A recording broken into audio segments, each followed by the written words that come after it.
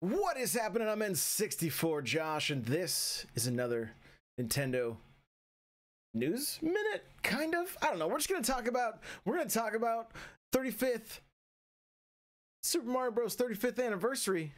And we're gonna talk about the 3D All-Stars collection, and is it worth the $60?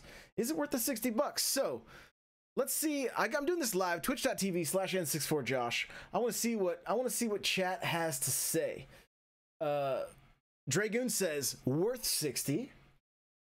Let's see. Britt says I'm totally fine with paying 60. I've never played any of them before, so I'm basically getting each game for 20. That's worth it, honestly. Okay, there you go. The hype is with the price tag. Okay. Goji says yes, definitely worth the 60. Okay. Here's my thing with this. I'm gonna buy it no matter what, right? I'm huge Mario fan, always have been, always will be, and I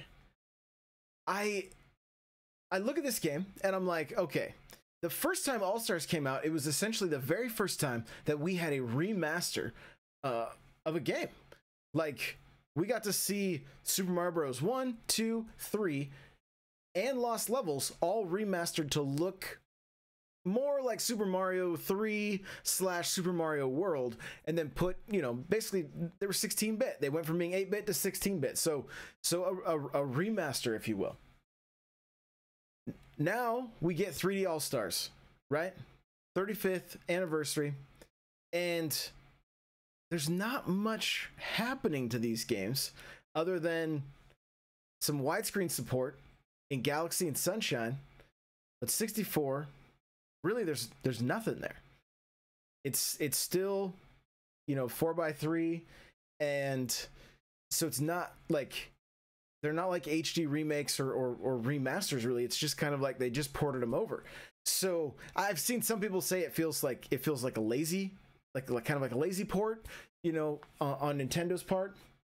And so I know for me personally, like, I would have loved to see these games really receive that HD remake. I mean, we got teased in Odyssey in the last level by seeing, or, you know, the last world, if you will, seeing Peach's castle and it looking like it did on the 64. I mean, that game, again, Odyssey was like a love letter to Mario fans for sure. But I did feel like it kind of gave us that taste of like, man, they could make 64 kind of look amazing. And we've also seen people take this game or take 64 and put it into the Unreal Engine, and it also looks really amazing, like really, really good. And so it seems a little bit like a missed opportunity for them to have taken that 64 look that is, I mean, at the end of the day, it's not great, and then turn it into something that was amazing. Galaxy, Sunshine, they both came out in an era where games were starting to look really good. They still could receive an update for sure. You know, better lighting, better shadows, all that kind of stuff.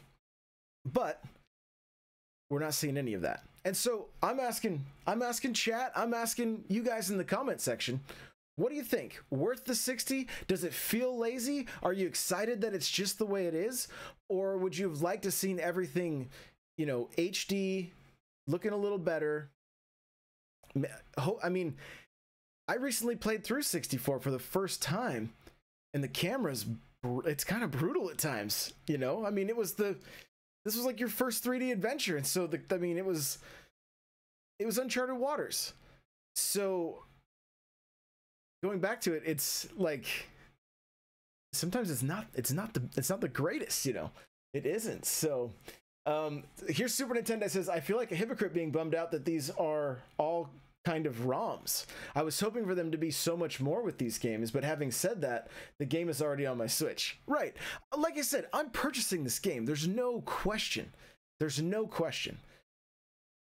But I have such fond memories of playing the first All-Stars, going back and experiencing all of, like, I loved going back and playing Super Mario Brothers in All-Stars just to see how they had updated all the levels, to see, you know, how they added the different details that they added. And that was part of the fun of re-experiencing those games again, was getting to see what they looked like in 16-bit.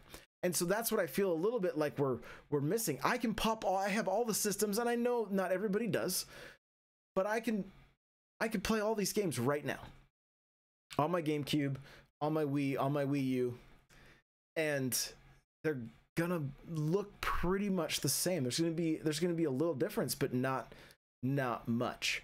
And that same magic that I experienced back on the first All-Stars game, I was really hoping to be able to see in 3D All-Stars also. So let's see. Dragon says, I'm not too crazy about playing Mario 64. I feel like that one has been released enough, but Mario Sunshine and Galaxy are both really good games, and to be honest, would pay $60 just to replay Sunshine. That game hasn't been accessible to me for a long time. And that's absolutely right.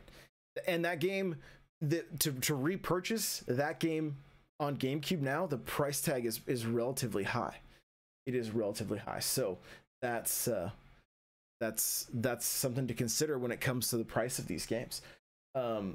Christian says Nintendo can do a lazy port because they know you're going to buy it, and if you were skeptical that it being limited would have pushed you over the edge. Yeah, and we're gonna do another video about that, talking about just this game being limited. So yeah, I don't know. I want to hear from you guys. I want to know, what do you think? Is it a lazy port? Are you excited to have it the way it was? Would you have preferred it, HD remaster? Would it feel like it was more worth the $60 if it was more of an HD remake versus just these 3 ports put together?